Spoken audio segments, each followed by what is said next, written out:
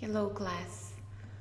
Rather than talking only about the course syllabus, because it is pretty much the same with regard to the rules that apply to all online courses, and taking into account the fact that we have worked for one semester and one course together, I also wanted to discuss more about the nature of the course that we are going to have together this term.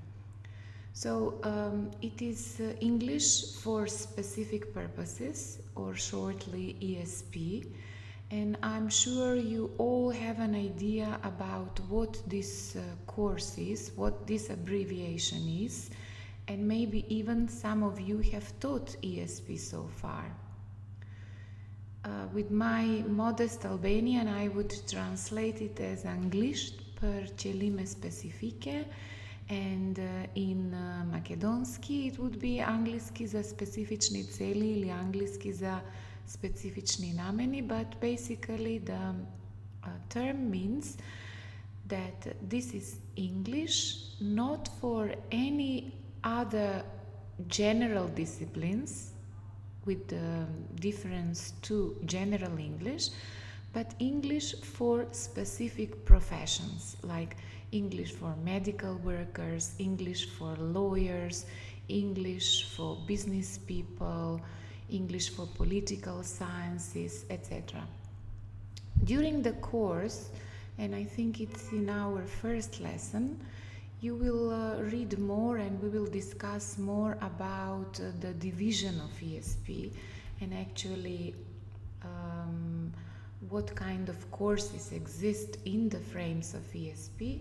But generally, the aim of the course is that you develop an understanding about the factors that led to the emergence of ESP as a different field from general English. Then to be more knowledgeable and to be able to apply one specific tool, which is the most prominent, the most important feature for all ESP courses, and that is needs analysis. So you will first read what needs analysis is and then create your own needs analysis and practice it. Also, it is very important to create your own and adapt the ESP materials based on the nature of the course that you are going to teach. Develop assessment procedures that are appropriate for ESP, which necessarily shouldn't be very different from the assessment procedures that you have already learned and applied for your other courses. And finally, prepare a concrete syllabus, lesson, and evaluation assessment plan based on the needs assessment and genre analysis.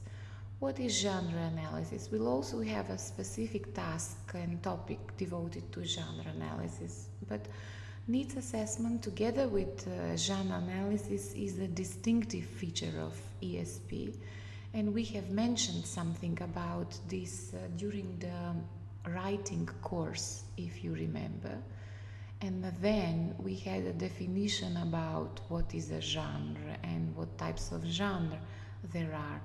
In ESP, we have again this phenomenon because every field has its specific genre, and you know well that the language that medical workers use is pretty much different than the language that lawyers use.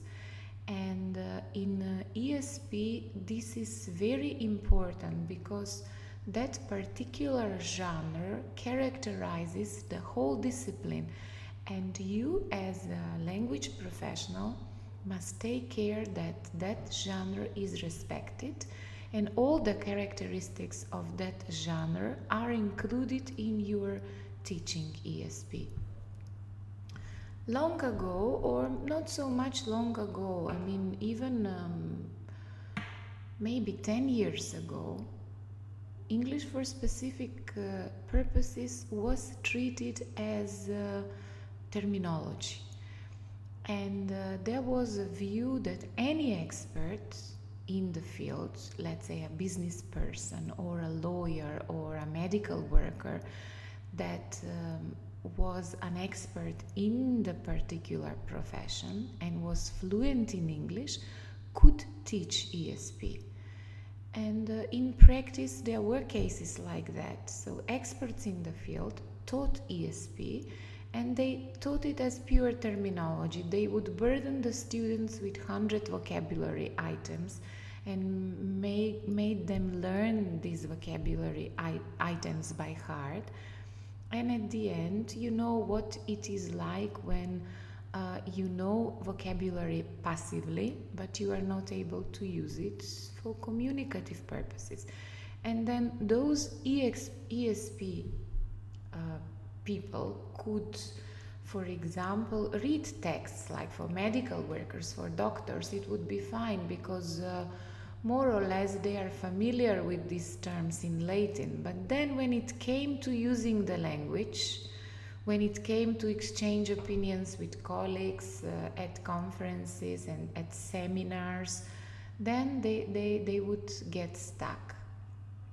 And with years, now it is clear, and we'll learn about this more in the history of development of ESP, that now it is clear to everybody that ESP is a part of applied linguistics, and it can be taught by a language expert or by a language expert in cooperation and in partnership with an expert from the profession. And that would be an ideal ESP course, when there is a cooperation between a language teacher and a professional from the field, depending on where this ESP teaching happens, or whether you teach ESP for academic purposes, like what we do here at university, where the needs of students are not realistic, but they are only perceived. Students can just assume at this point why they will need ESP, and they can state that in the needs analysis assessment. So at this point, this ESP is for academic purposes, and it is very different from ESP for occupational purposes, where we would teach that course to people that are already employed, have some practice, and know why they need the language. But we'll talk about this in more details later. As to the syllabus, there is one book and the course reader. There is one book, you have it on the syllabus, which is uploaded on Libri. And this book is almost a Bible of ESP. It's Dudley Evans and Maggie Lee St. John from 1998. It's called Developments in English for Specific Purposes, published by Cambridge University Press. And it would be good if you come across this book to buy it somewhere. Other than that, I would scan certain parts of the book and send them, post them on Libri. Besides that, I will also post different articles that are maybe newer from the field of ESP. And that is regarding the materials for the ESP course. You're already familiar with the technical requirements because you are now experienced Libri users.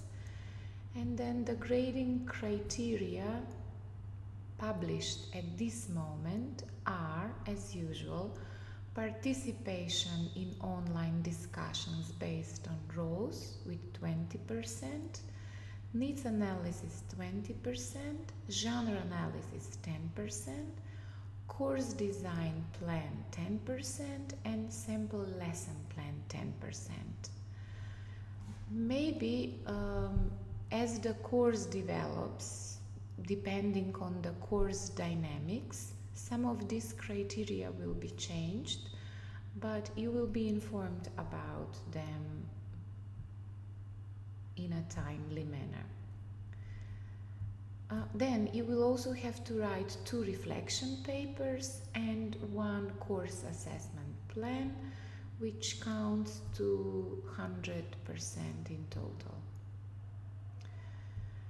The other policies regarding Libri are already familiar to you. Minimum checking on Libri twice per week. Then you know that you should also respect the deadlines which are posted, and the course calendar is also uploaded on Libri for the first week. It is all included in the syllabus, and I believe that it will go smooth and we won't have any bigger obstacles. As always, I encourage you to contact me via regular email, via webmail, or the email on Libri anytime you need something related to the course. That would be all for me as to start with, and we'll meet each other again. Thank you.